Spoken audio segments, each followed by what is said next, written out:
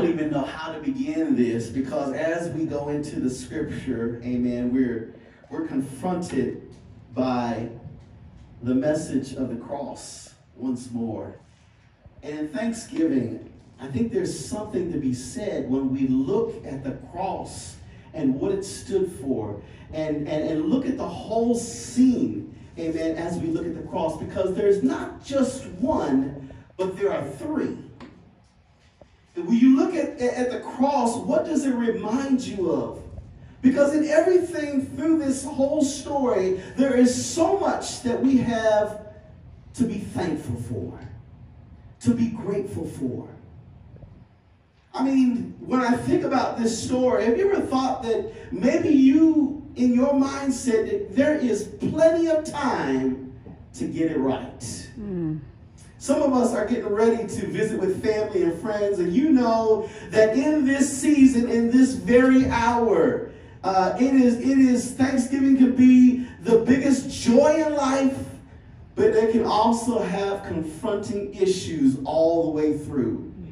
Amen. You know that when you get to dinner, when you get among family and friends, there is times of goodness and joy, but then there's also those fights. There is also those disagreements. There is also those times when we just feel like, I've got to get up out of here. And it's through those times, amen, that we reflect on the things, amen, that God is saying and speaking to us through the message of the cross. Amen. But I constantly am reminded and bombarded all the time with those who think that they have plenty of time to get it right. And it's so surprising that even when we confront family, even when we confront our own issues, how many times that we think that there is enough time to get it right. Now, I keep saying that, but some of you know what I mean. Some of us, every Thanksgiving, we continue to be bombarded by these same issues because we harbor resentment. We harbor unforgiveness.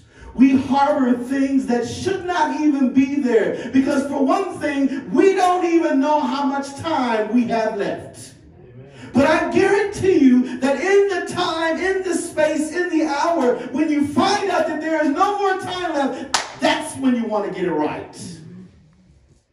Interesting to know that the deceitful irony about having more time is that you don't have much time. The Bible declares that your life is but a vapor. And there are people that the enemy is using right now to rob people all across the world. In the second a gunshot rings out and it takes the life of a little girl, or it takes the life of somebody living on campus trying to go to school to get a good education, or it takes the life of somebody who's just pumping gas at the gas station. But in a moment, in the wink of an eye, they're gone. And all of those people, I bet you if you ask them, they would say they have plenty of time. Time is on their side. And this is why that this time of the year can be the most joyful or the most depressing time of the year. When we think about our family and friends and those of us that are around us. See, life flashes very quickly when you find out that you only have months, weeks, or even seconds to live. We get a very different worldview of what it looks like when we know that we are out of time. Truth is that there are a lot of people out there based on this value of this story that they have up until the last moment to get it right and say, Jesus, remember me. That's not always quite the case. While the ambulance is trying to pump the chest of one who's just overdosed. He doesn't get a second chance. When I think about this month, I think about all the things, amen, considering that moment, how much I have to be grateful and thankful for, because the song that constantly I'm bombarded with is the same song we just sung a second ago. Amazing grace, how sweet the sound that saved a wretch like me. See, because I was once lost, but now I'm found. I was blind, but now I see. Believe it or not, I wasn't always good. Some of us have to go start digging through those old photographs to find out where we've been. Amen. You go into those old wells or caverns in our mind, and we remember the things, amen, that we didn't get right. We remember the things that we used to do, the old locked doors that we swore we threw away the key. And we have the past that we can recollect, amen, that wasn't always admirable. Some of us have done things that we should be in jail right now for. Some of us have done some really dumb stuff, amen, hung out with some really tricky people, I'll just say it like that. Amen. Some of us have gone to places we had no business going. And I think it would be right now, if it had not been for Jesus, where would I be? Often the things that we should be grateful for, amen, are completely hidden from us. There are several things, amen, that they convicted Christ for, amen, but they're all true. Amen, we see those things, but no one saw anything. Convicted, carried to the cross, hung on the cross, side by side with criminals. And as you read the text, amen, he was convicted on so many charges, amen, that were all true.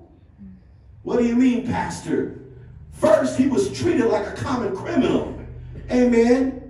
Isaiah 53:12 says, therefore I give him a portion among the great, that he will divide the spoils with the strong, because he poured out his life unto death and was numbered with the transgressors. For he bore the sin of many and made intercession for the transgressors. The title on top of his head, amen, was labeled King of the Jews. And the Bible declares that he rolled up the scroll and gave it back to the attendant and sat down. And the eyes of everyone in the synagogue were fastened on him. And he began to say to them, today this scripture is fulfilled before your hearing. See, it's not understanding, amen, that in the sight of these three crosses with the criminals, amen, that we don't see the outward parts. Nobody saw anything. And yet the scripture is being fulfilled right before their eyes. Something that we should be grateful for. John 12 says that now is the time for judgment on the world. Now is the prince of the world to be driven out. So you have to understand that, amen, that he was a king and they were expecting a king to come. However, he couldn't rule the world because there was already a ruler in it. And he could not fulfill doing what he could do unless he hung on the cross to defeat the ruler of this world. And we forget about that.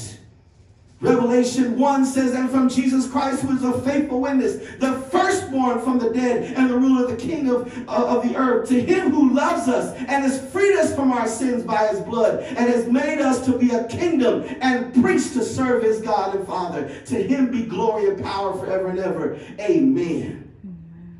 Understand that he had come. He had a mission to restore, amen, the kingdom back to himself in this world.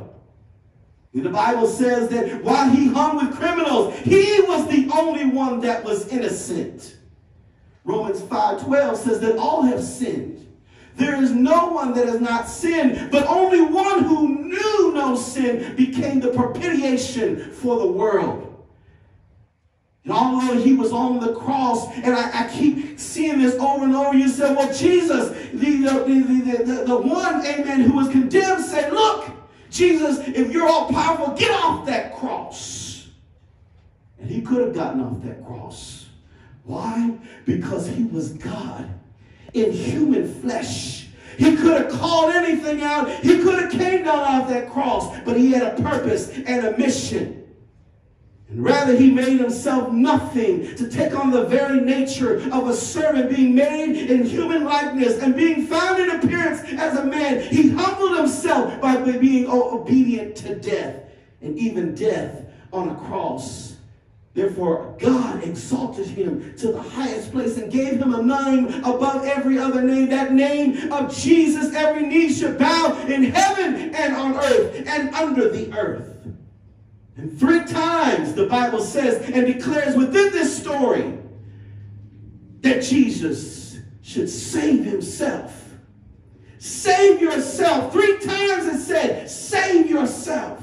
Save yourself. Save yourself. Can I tell you that most of us, that's what we think.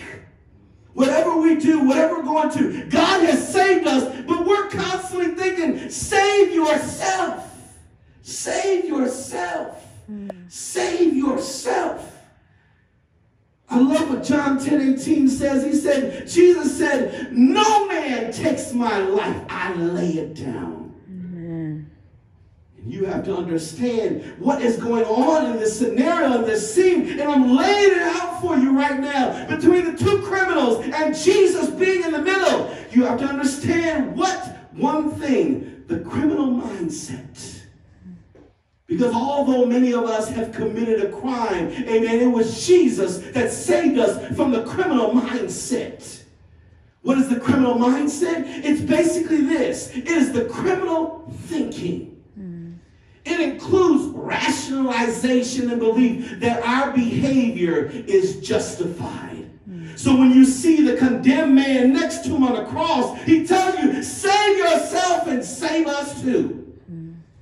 Can you imagine that if you were in a prison, amen, sitting next to the guy and he got a way of escape and he's like, look, I'm making it out. Come on with me. Why wouldn't I join up with him? Why wouldn't I escape this madness? Amen, the things that are going on. And it's this possession of trait that we take on this negative behavior of being justified for ourselves. But I keep thinking about the criminal on the other side. Because I have to wonder, which criminal am I? Because I can't stand in Jesus' place. Either I'm the one convicting Jesus or I'm the one convincing Jesus that I'm the convict.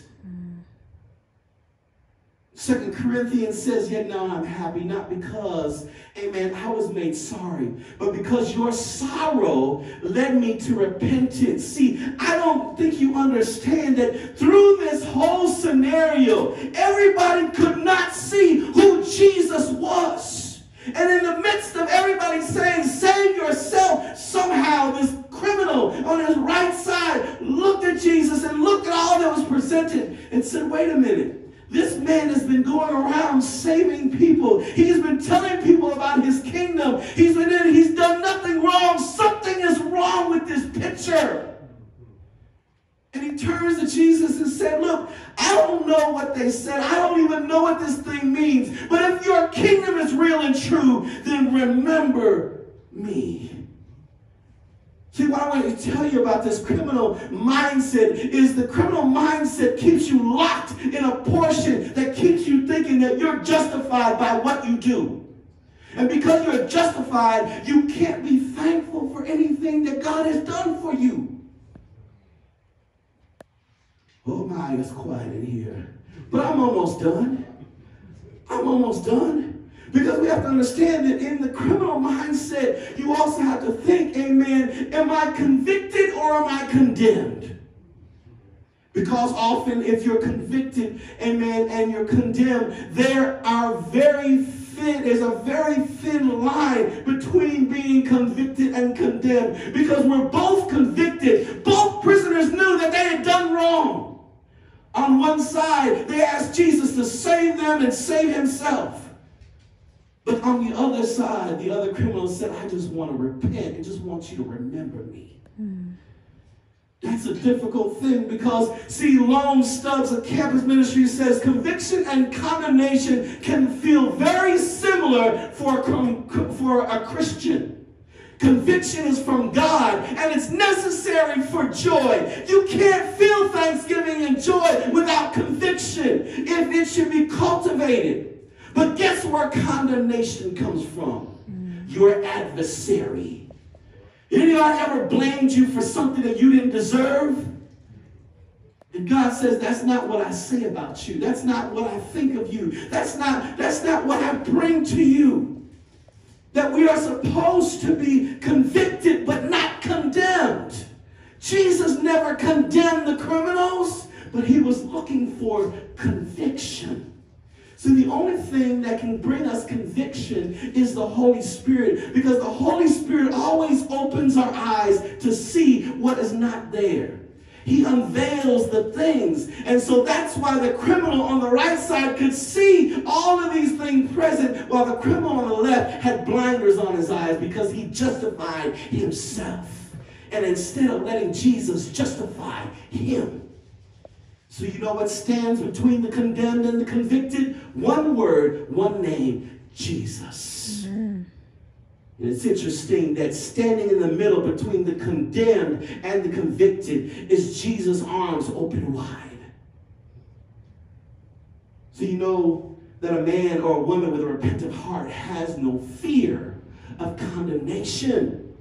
There is something about the Holy Spirit that helps us to see what others don't see. So when you go into Thanksgiving, when you go with your family, when you go with your friends, when you're going on the outside and you see different things going on and your heart begins to well up and you get angry, the Holy Spirit ought to show you what you're really angry about, because that would mean that you're convicted. But if not, and you hold on to that grudge, then you stand condemned. Hello, somebody.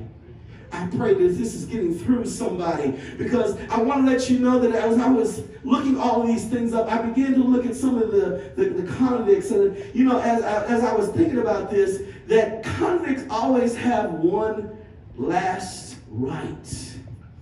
Most of the time, you always think of the last food that they get. And as I was looking things up, they was talking about the most extravagant food that somebody has ordered when they're thinking about their last day before execution. And there was one man that ordered so much food that it took him a long time to be able to eat it, hopefully delaying his time, amen, to come.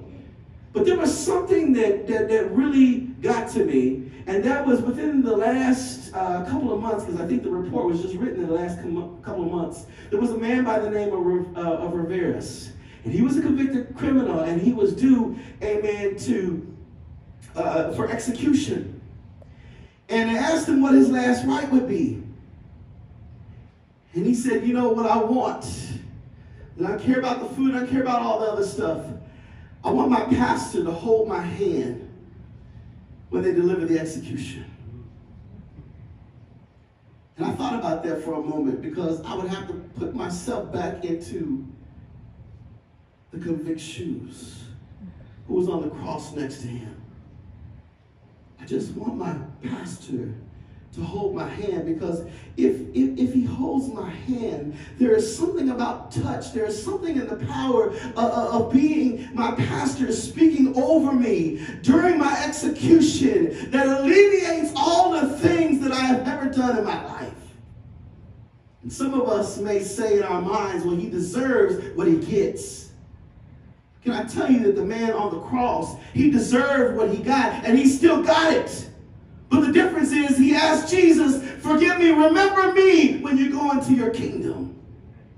So when I thought about the convict who asked for his pastor's hand to hold on to him during the execution, I thought about the compassion and the love and the grace that the pastor gives, amen, going through that situation. Because that is the worst point in your life, when you are about to be condemned, or you feel like you're condemned by all. And God said, no, you've just been convicted by your heart. And because of your repentance, I will see you in glory. Think about all the things that you have done in your life. Because the Bible declares that sin it leads to death. But because of Christ, you now have life. And life evermore. And that is encouraging to those who feel like they've been condemned. Condemned to die. And I can't get that out of my head. The man said, remember me. Remember me. Remember me. The only words I can remember that is what Christ said at the Last Supper. before he was convicted to die. What did he say to the church? Remember me. And all we're asking today is, Lord, remember me. I'm grateful and I'm thankful for you, for the church, and for all that he has done for me. But all I'm asking is that you would remember me. Please remember those that are in prison, those that are incarcerated, those that are going through this Thanksgiving. Amen. As we remember that we were once convicted and condemned, but now we have life evermore in Christ. This is the word of God for the people of God. Thanks be to God. Amen.